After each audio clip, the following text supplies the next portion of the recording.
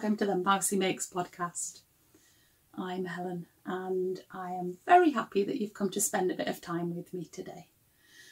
I live in Durham in the northeast of England and I spend a good deal of my time making things or going out for walks, and I love sharing them with you. So that's really what my podcast is all about. Today I am going to show you some of the books that are on my craft room bookshelves here, and I'm also going to introduce you to a new slow stitching project that I've started just very recently. But just before that, I promised that I would show you the final result of my 100-day project that I completed a couple of weeks or so ago. Finally, the frame that I ordered came, so I spent an entire morning trimming around the edges of the 100 little drawings that I'd made, and then sticking them onto the backing card that I'd measured to fit into the frame. It took me over 2.5 hours just to do that, just to do the cutting and the sticking, but I did it very carefully, trying to make sure it was all in line and everything. And then finally it went into the frame, and a little bit of help from my husband to put a new metal hanger on the back. And then it was ready to put up on the wall. So here we are. Hopefully you can see that now. It is definitely in pride of place on my craft room wall. Well, in one of the lovely comments that one of you lovely viewers wrote recently, you said that you'd love to see what I had on my craft room bookshelves. So that's what I thought we'd do today, though it would be rather a long episode if I went through every shelf. So I'll just do a bit today and I'll come back to it again in some future podcasts. It was quite hard to decide how to do it, whether just to take a couple of shelves and just look at all the books on those particular shelves, or whether to look at a category and just show you all of my knitting books and then another time crochet books and things. But I've decided to maybe do 1 or 2 shelves today so that you get to see quite an assortment. And so if you just wait there a moment, I'll get the books down from the top shelf. Right, so here are the books that are on the top shelf of my bookcase in the craft room. And the first one is this one by Stephanie Pearl McPhee.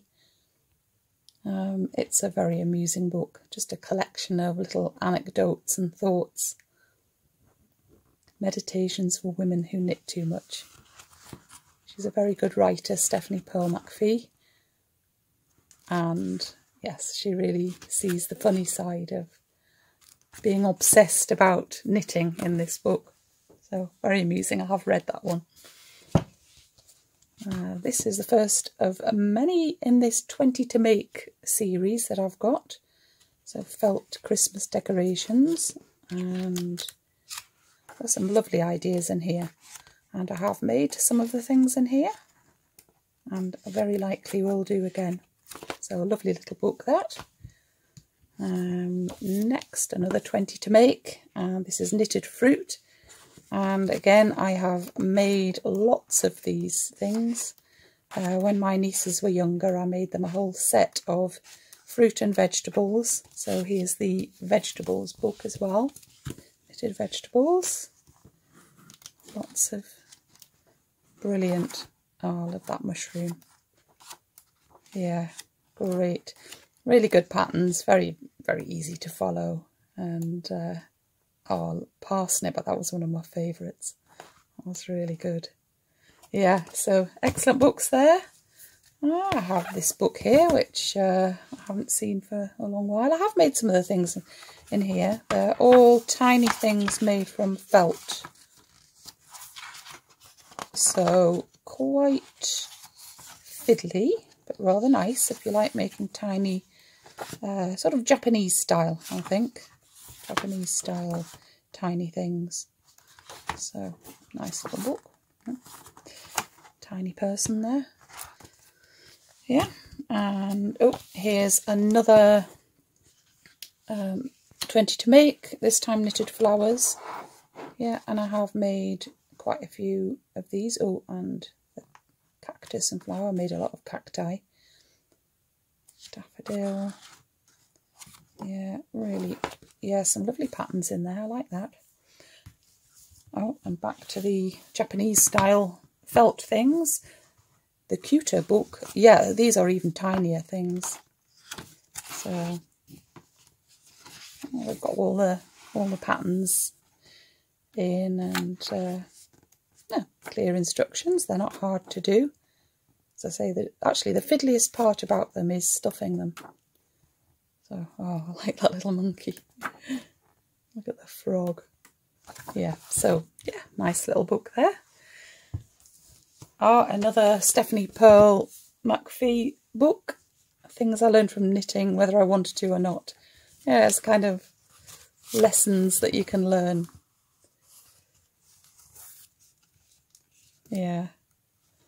Knitting is still trying to teach me that no matter how well you knit, looking at your work too closely isn't helpful. It's like kissing with your eyes open. Nobody looks good that close up. Yeah, that's a really fun little book. Yeah, like that.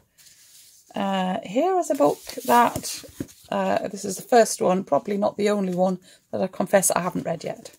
So, I will have to get myself round to reading this book. Yeah, so, different writers writing about knitting. I mean, it should be really interesting, shouldn't it? And another Stephanie Pearl McPhee book. The amazing thing about the way it goes. Yeah, it's I guess not entirely just about knitting. I can't remember that one so much. That's not so memorable, that one, although I have read it. Here we have another 20 to make, this time some knitted fast food. Which, again, I have made lots of the things from here. Oh, they're great little patterns. Yeah, so Susie Johns is the author of that. And here we go. Oh, here's a Norrow knitting pattern book. Lots of patterns again. I have done one or two things from there. Another 20 to make. Mini Christmas crochet. So it has got some very lovely things in it. There, yeah. So, and 20 to make knitted cakes this time. I don't think I've done so many of these actually. I've done one or two. So it has been used. Oh, look at those. Oh yes, I made those. Swiss rolls. Lovely. And this time, 20 to make mini Christmas knits. There's loads of these 20 to make books. Yes, and I've definitely made a few of these things. Oh, especially that little mouse. I made that little fairy mouse a few times. Look at that, so cute. Tiny sweaters. Oh, yeah. And another 20 to make. This time, things out of pom-poms, which I don't think I've made any of the things out of here yet. So there's one to put on my must-use pile. So, but it looks a lovely little book. Here's a book by Jem Weston, who I first came across when I went to Yarndale, and really like, she definitely has a style of her own, and I have made, I've made one or two of the things out there. Actually, I didn't make those little hearts. Oh, I've made these slippers. I made quite a few of these slippers. They're great, they are. Made quite a few of those. There we go. Quite a few of those for gifts, and they were always well received. You knit the sole, but you felt it, so you have to knit it bigger than the person's foot. And it did work out okay. So yeah, good little book here. Here's a book that I really like the idea of, but I've never actually made anything out of it. Yeah, I mean, look at those little, those fingerless mitts with the butterfly in the palm of your hand. Beautiful. But I've never actually made anything out of that one. And here is a book. I think somebody gave me this one to knit the clangers, which I have made one. Yes, I've made one of these as a gift, but nothing else from here. So yeah, I may get to that or not. Oh, here's just a book of knitting patterns, which I don't think I've ever used. No. Oh, this is one of the books that I bought when I was first trying to learn to crochet, and I didn't actually find it that helpful. That one. Goodness, this is taking a while, isn't it? I might only have to do the top shelf, I think, today. Right, the Kirsty Allsop craft book, which I think was a gift, and it has all sorts of, well, crafts. Yeah, as it says, craft. We've got, yeah, so we've got needle crafts and textiles, paper, food, garden, flower, gift ideas, and there are lots of lovely things in here, but I don't think I've actually used it to make anything. Anyway, so it is a nice enough book, but I just haven't used it. And oh, another Stephanie Pearl McPhee book. Again, more, yeah, kind of an amusing look at knitting. And which is, and it's also useful as well. That's got some useful things in it, useful tips in it. Here's a book which shows you how to incorporate beads into knitted projects, and I have made one or two of the things in here. Can't find them right now, but yeah, nice little book that explains things quite well. And then I have these knitting cards, which I thought was a good idea, because I thought, you know, the idea is you can just pop it into your project bag. Oops, show you the cards. Yeah, so just a little card. It's a really nice idea. You can just pop that into your card, but I've never actually used it. So, a little booklet comes with it. But there we go. And what have we got here? Oh, this must have been a freebie with a magazine, I think. The Pocket Book of Baby Knits. Haven't actually made anything out of it. Oh, this is one I've used quite a lot. 75 birds, butterflies, and beautiful creatures. So, yes, I've made quite a lot of the things out of this book. So, and that is knitting and crochet there. So when I first bought this book, I could only knit. And then I learnt to crochet from my mum. And it meant that I could do the rest of the things in the book. Well, I haven't done everything in it, but, you know. This is a book, oh, not a craft book, just a drawing book. Let's Draw Happy People. So I bought a few drawing books over the years, and this is one that I have used a little bit, but not very much.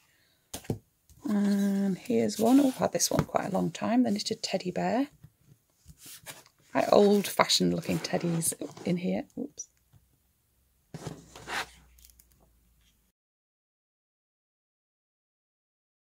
And yeah, I did make one of them once. Sorry about the noise on the table there. So that's nice. Another book of toys, this time by Tracy Chapman. And again, I have made, yeah, one or two things out of here. Oh, I made that doll actually. So yeah, I've got some nice patterns in it. I just tend to make smaller things these days. And then one here, which I think is a lovely book by Rebecca Danger, 50 Yards of Fun. So they're just small toys that don't take up much yarn. You can use it leftovers to make it, but I haven't actually made anything out of it. I don't think, anyway, can't remember. And then I think, oh, this might have been a gift to me. So the Bruins, the cartoon, the Bruins, somebody has made a book of knitting patterns for making the different characters, which I just love the idea of this. And I keep meaning to make some for my Uncle Alan, who lives in Australia and who is a big fan of the Bruins and always has been. I haven't quite got round to that yet. So, yes, anyway, there we go. The Bruins. So that is everything from the top shelf. And I think I better stop there. I think I better show you the second top shelf another time. So I also wanted to tell you briefly a little bit about a couple of books that I've enjoyed recently. The first one is this one, a non-fiction book called The Epic Voyages of Maud Berridge by Sally Berridge. Maud, who is the author's great-grandmother, was the wife of a sea captain called Henry Berridge, who made regular trips between England and Australia, and I think San Francisco as well, and they were transporting passengers and goods. Maud accompanied her husband on some of his trips, and she kept diaries of her experiences, and these are printed in full in the book. It begins by setting the scene, explaining a bit about shipping and sailors in late Victorian times, just to give just some context to the diaries, and it's all very interesting and easy to read. Of course, I just loved reading Maud's diaries. Although she suffered from seasickness a lot, it didn't seem to dampen her spirits. One of the things that I liked in particular is that she often mentions that she spent all morning knitting. She must have had to take quite a lot of yarn and projects with her, because a trip to Australia in 1893 took about 3 months. Anyway, I can highly recommend the book if you're interested in history or reading people's diaries. The second book recommendation is one that I actually listened to unabridged on audiobook, and it's called A Single Thread by Tracy Chevalier. The novel is set in Winchester in the south of England and in the 1920s, and it focuses on the work of the broderers of Winchester Cathedral. And it also addresses the problems of there being so many single women following the loss of all the men in the First World War. I thought it was excellent. It gave me a real feel for what it was like to be a single woman at that time, and also for the various prejudices that were carried over from Victorian times or just all those imposed by men. It's a really readable, enjoyable story. So I told you at the start that I was going to introduce you to my latest slow stitching project. Well, in the first place, I was recently introduced to a website called Haptic and Hue, which is all about exploring cloth and the impact it has on our lives. And they do an occasional audio podcast. It was listening to an episode called A Feeling of Resilience that first got me thinking, and it was alarming to hear the statistics about fabric and garment making and wastage, one of which is that in 2020 it's estimated that in the UK about 67 million items of clothing were disposed of. The podcast got me thinking about how I could perhaps do a better job of prolonging the life of the fabric items in my own home, and I took another look through a pile of discarded clothing that's been sitting around in my craft room for a while, waiting for me to do something with it. It was interesting on the podcast to hear about the different cultural attitudes to repaired clothing. In the UK, in past generations, people wearing obviously darned and patched clothing were thought of as somewhat inferior. Whereas in India, repaired and repurposed cloth and clothing has always been a cause for celebration and reflects the belief of many people that we ourselves are continually reborn, rather like repurposing fabric. In that same podcast, one of the people being interviewed was Wellesley-Smith, who's a textile artist and an organiser of community creative projects that involve textiles. I love the fact that Claire talked about how textile items carry stories, and an obvious example is a patchwork quilt made out of clothing no longer used. And when it was mentioned that Claire had written a book called Resilient Stitch, I just couldn't resist buying it, and I haven't been disappointed with it. I enjoyed it so much, and I've read it all, and that I've now bought her previous book called Slow Stitch, and it was really these two books that prompted me to start my new stitching project. In both books, Claire writes about her stitch journal, equivalent to an artist's sketchbook where you might practice a bit of drawing every day. Claire does a bit of stitching at the start of every day, sometimes just a couple of minutes and sometimes longer. She's got no particular plan, and the journal is all about just enjoying the process without any worry about an outcome. This really appealed to me, but I decided to do it slightly different to the one in the book, which the author is making as one long strip, adding pieces of fabric as and when she needs it. I thought I would make a project that was perhaps a bit more portable and manageable in size, so I've actually made it as a sort of cloth book. I chose to have it A4 size, which is, I think, slightly larger than letter paper size in the USA. And I used some factory fabric reject seconds calico that I had in my craft room. It's got various marks on it, and but in the spirit of my recent thinking, I've decided to embrace its imperfections. If I fill all the pages, I can always add more pages. I've got no plan, but so far I've started adding some scraps of the hand-dyed felt that I love, a piece of the first felt that I actually made, and a little bit of Shetland sheep wool that I picked up from the ground when I was in the Shetland Islands last year, and which has been in one of my coat pockets since then. So now it's got a special place. On another page, I'm using the slow stitching kit that I was gifted recently from my lovely YouTube and Instagram friend Jeanette from Crafty Clegg's Creations podcast. So that's going to be going to look really good too.